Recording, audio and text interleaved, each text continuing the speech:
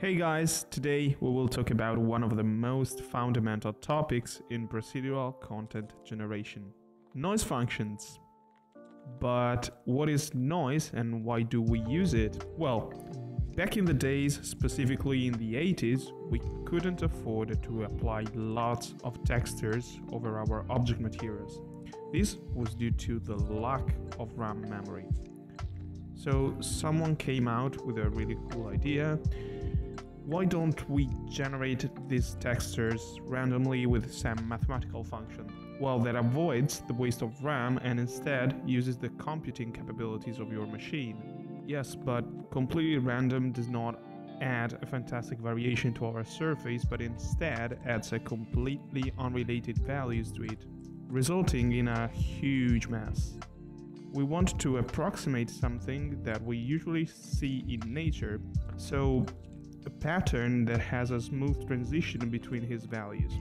We also know that in order to be capable of doing so, we can't simply randomly generate something without any control over it. Our pattern should change gradually so we can have smooth transitions between close points, but quite a significant transition between far points.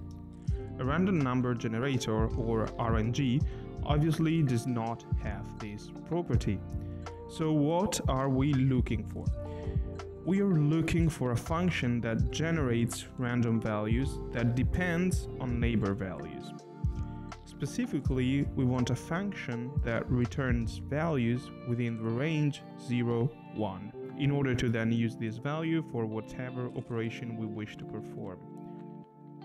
By operation, I mean heightmap generation, textures for materials, displacement maps for an object's surface, normal maps, natural elements like clouds, mountains, waves, water, and so many more things. In this series, we will have a look at the most popular noise functions in the computer graphics industry, and in doing so, we will implement a small texture generator in Unity that will allow you to generate and save various noise textures to be later used for some of your personal projects. Lastly, we will use this generator for some projects at the end of the series.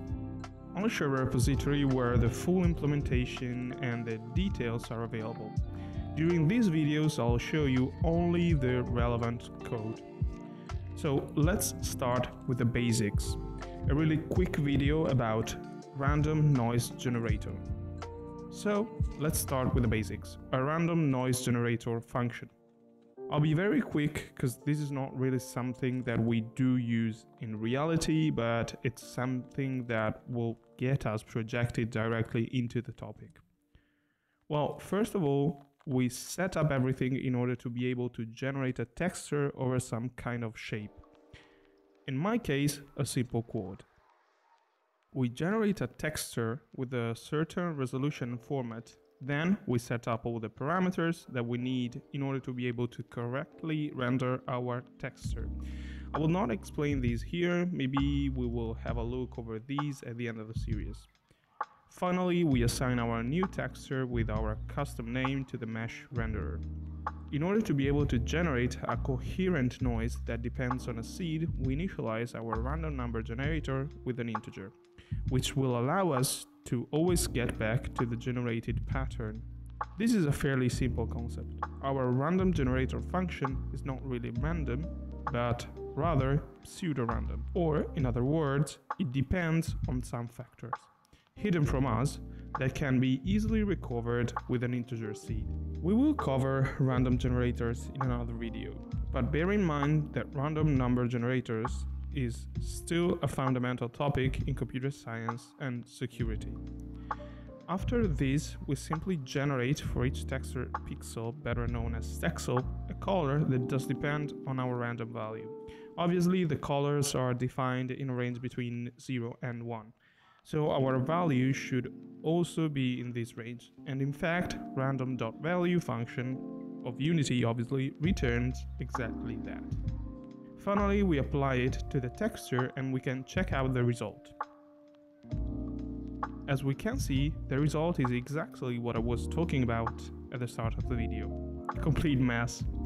Values that are completely unrelated generate something that we cannot use in our application. But it was a starting point, because now from here we will eventually get there. Or also here, or even here. But for today was everything. We settled up our generator, and in the next video we will have a look at the first noise function that will project us into proper noise generation functions. So see you in the next video. Cheers!